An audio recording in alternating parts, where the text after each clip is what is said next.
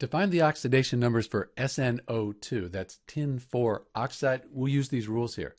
This is a neutral compound. We don't see a negative or a positive after it. So it's a neutral compound. And all the oxidation numbers, they have to add up to 0.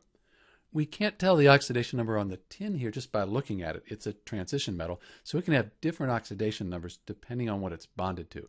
But we do know that O2, that oxygen, we have a -2 is our oxidation number for each oxygen here. There are some exceptions to that rule, but tin is not one of the exceptions. As we look at this, 2 times -2, that's -4. So for this all to add up to 0, we have to have +4 as our oxidation number on the tin in SnO2. And we can check our work. 2 times -2, that's -4. So -4 and +4, that gives us 0. This is Dr. B with the oxidation numbers for each element in SnO2, tin 4 oxide.